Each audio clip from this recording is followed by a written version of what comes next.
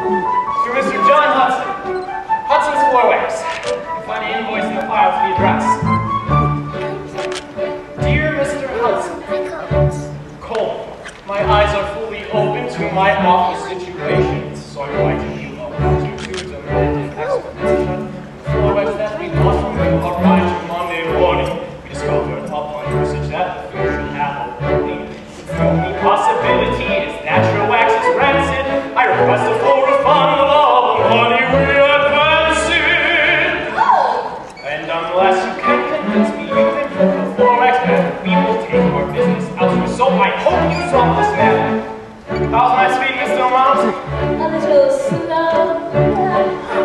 Enclose you'll find a small container of the stuff I talk about. Just carefully Google it and take away.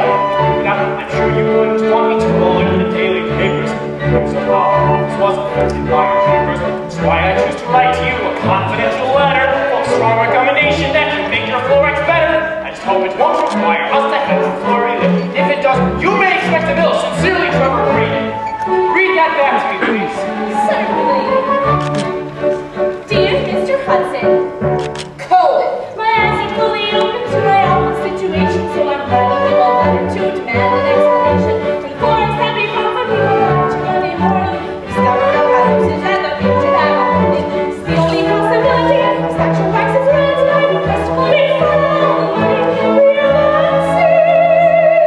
advanced. Nice. And unless you can convince me you can prove the forms better, we will take our business elsewhere, so I hope you see this here. Not as bad, Miss Dumont. Please continue. Close your eyes, small container of the stuff I told so that just carefully remove the lid and take away the things down. I'm sure you wouldn't want me to roll through the daily here. But it is the power of this was affected by your numbers. Just why don't you survive me? Will come with a little letter. Post a recommendation that you make your floor wax better. So we will reply to Trevor Graydon. And if it does, you may expect the bill. Sincerely, Trevor Graydon.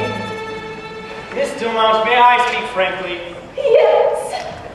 If I could be so lucky as to have a good stenographer to keep this place as up to date as your transfer to the I wouldn't have to worry about the sour office blanket. Concentrate on the grades and office blanket working, which is why I'm testing you with this outrageous correspondence, which I don't intend to actually mail to the respondents. So, if you can make sense of my unintelligible pattern, then the job's yours. Of course, those can be had.